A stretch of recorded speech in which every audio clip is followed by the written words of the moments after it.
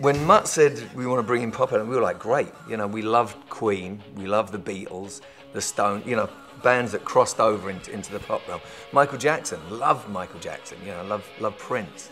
And that they weren't just R&B artists, they crossed over. And I think anyone who's massively successful doesn't stay in a box. If you're just going, I'm a rock guy and I wear leather and this is all I do, you're going to stay in that kind of frame of mind. And with Mutt, you'd have George Jones tapes lying around. He's a huge country fan, and you know, like Don Henley's voice, the tone in his voice, which I do as well. I love it, and it's yeah, Desperado, all that kind of growly thing that's in there, and we all have that, and we kind of got that from Mutt. Just be doing that. So yeah, any influence really, if it's good, if it's great, and it makes you excited and inspired, then you're gonna kind of adopt it.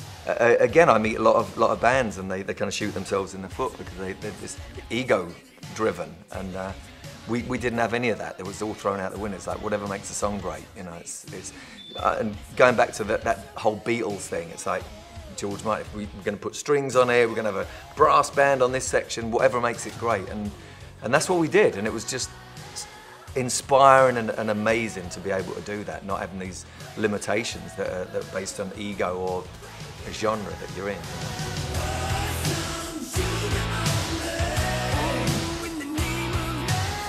Most people try and fill space, you know, and musicians are great for it, but when you have gaps in the music, like Rock of Ages, We Will Rock You by the Queen, you know, it's kind of, there's nothing there until the guitars come, and then when you get to the chorus, it kind of hits you, and it kind of is an anticipation, an excitement.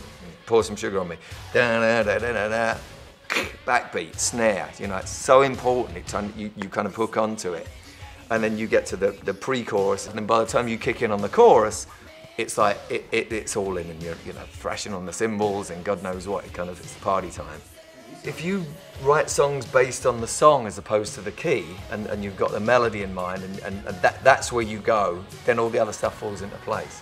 You listen to a lot of funk stuff and R&B, and even back in the day, people would play like that, and they'd kind of allow the singer and allow the song to present itself, and you're just backing the song up. So I think as a musician, a lot of times people forget that, and you're just trying to enhance the song. If you're kind of stepping all over it, you're kind of screwing it up.